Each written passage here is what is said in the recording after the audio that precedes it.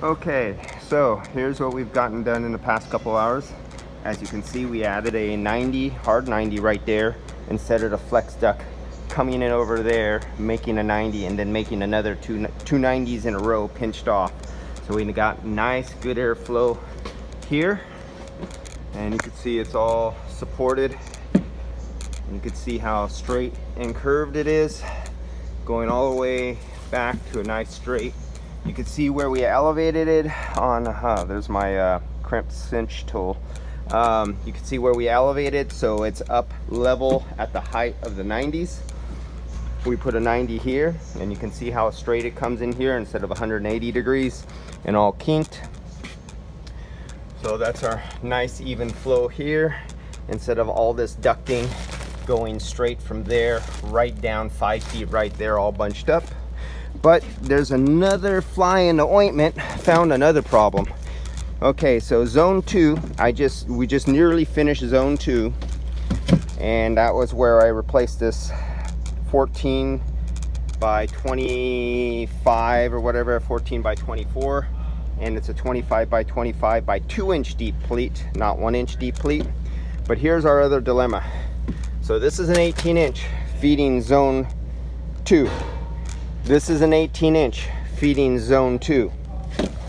Should be a 20-inch, or it should be a 24-inch, but they got an 18 because, yeah, 18.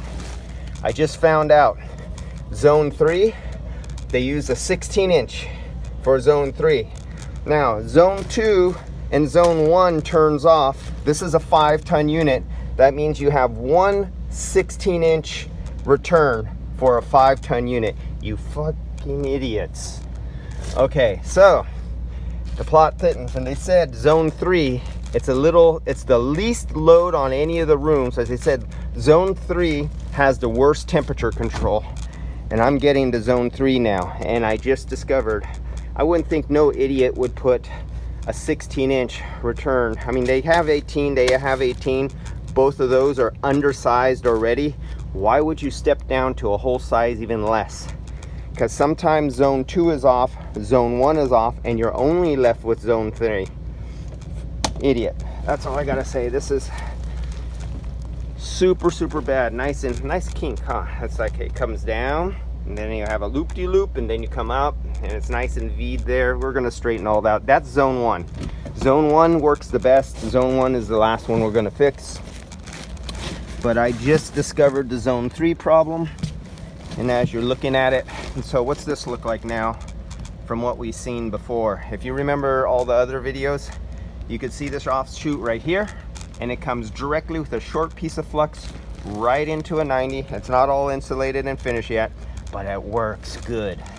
And you can see how straight these runs are, where before they were 180 degree kink shit everywhere. What else did we fix that you can see from here? I elevated, now this is going to zone 1. You can see I elevated it a little bit. And remember this right here, this big old loop was going right into that right there. And it was all kinked at 180 degrees. And there was a V kink, and there was barely any flow into zone 3. So now it's a big, smooth, progressive, long airflow sloop with no tight kink, and the only thing it's bending around is a round motor right here. So now we have good flow up to this point, and the next thing we're going to correct is where this one's coming around. I'm going to smooth that out a little more. I'm going to put a hard 90 right here because it's just laying on the ground and it's doing an instant 90 on flex. So that will get corrected. This one will get corrected. So this will get pulled tight, and it'll make a nice gradual turn, and it'll go into a hard 90 instead of being on the ground like that where it's reduced. And this is when I discovered, when I came over here for the return on zone 3, I just discovered that this was a 16-inch right there, idiots. And so zone 3 sometimes is on just by itself, and it's a 16-inch feeding a 5-ton. And so I have to change all this. I can't leave a 16.